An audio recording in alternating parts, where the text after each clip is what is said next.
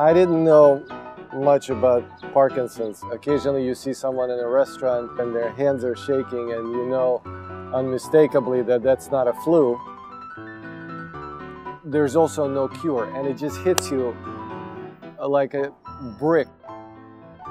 You get an instant realization that no matter what happens from this point forward is that you don't get to feel better.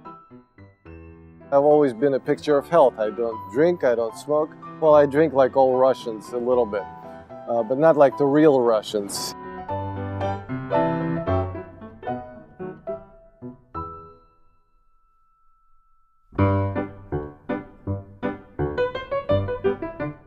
I didn't do anything to deserve this, I guess. I don't necessarily look all that sick.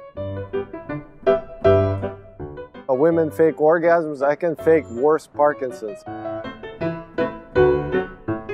And I buy Parkinson's for Dummies. This is the definitive guide. It will tell me everything I want to know. And on every page, bold letters, there is no cure. By page 10, you don't want to read this book anymore. If I were to write a book on Parkinson's, I would start, there is no cure, but here's what you can do to help yourselves. So to this day, I haven't figured out a way to get a support group. I mean, what are we going to do? Get together, hold hands that are shaking and shake in rhythm? I mean, that's a dance class. That's what I do for a living.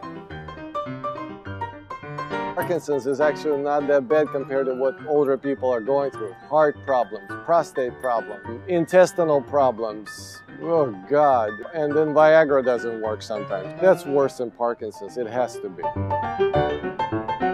You just type in Parkinson's cures and you've got window after window after window of every conceivable remedy, from yak's urine to suppositories, and I know just the idea of it makes you shake a little more.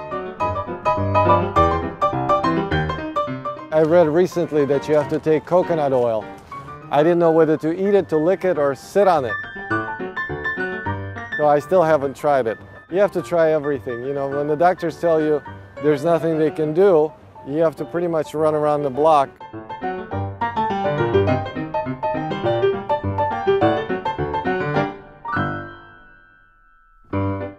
Speaking of running, this is what works the best.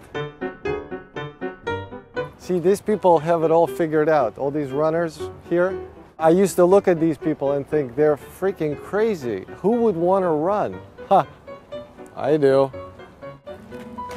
Hi. See this woman? She's got to be 100. She looks 50. That's jogging for you. Be careful of the internet cures.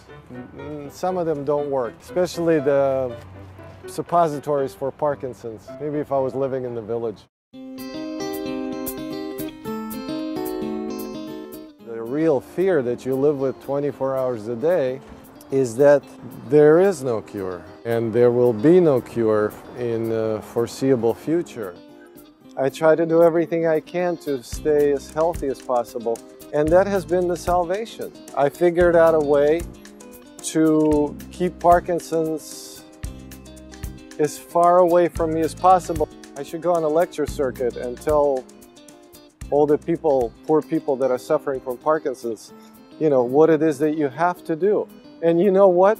The formula is pretty simple. Exercise, diet, and try to be stress-free.